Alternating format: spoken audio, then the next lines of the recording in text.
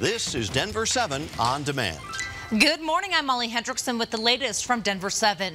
Denver police say they have found the body of missing 7-year-old Jordan Vong. They have not provided much more details surrounding his death. The investigation continues at the boy's home near Fairplay and Bowling in Denver's Montbello neighborhood. Police and the FBI could not reveal how Jordan died or if there are any suspects. Today, the Highline Canal Trail underneath C-470 will close for the next 3 months. The closure is necessary to complete a wall as part of the C-470 Express Lane project. Just take South Erickson to County Line to Primo Road to get around that closure.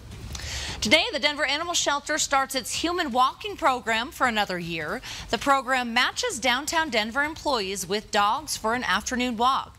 It's a win-win. The break from the daily grind can help workers de-stress, and it gets the dogs some much-needed outside time. And now from the First Alert Weather Center, here is meteorologist Lisa Hidalgo. And we'll have some pretty good outside time this afternoon. We do have some severe weather across northeastern Colorado this morning. In fact, a brief tornado reported in northeastern Weld County early this morning, and some severe weather possible through the early morning hours. Skies will gradually clear out. These storms will dissipate, and by 11 o'clock we'll be in the low 70s here in Denver. Upper 70s to low 80s this afternoon. Denver likely right around 85 for a high. Now we'll get a few thunderstorms developing. It doesn't look like the risk of severe weather is going to be quite as high today, but late afternoon, early evening, we'll be watching spots like the Springs and then south and east from there for a few of these storms to produce some larger hail and some gustier winds.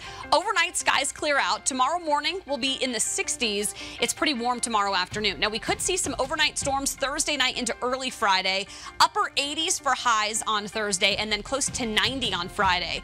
It does get calmer this weekend. We've got a nice break from some of the severe storms this weekend with upper 80s to low 90s, Molly, both Saturday and Sunday. All right, Lisa, thank you. This has been your Denver 7 On Demand update. Thanks for joining us, and make sure you check back here later this morning for another update and download the free Denver 7 app for breaking news and alerts. I'm Molly Hendrickson.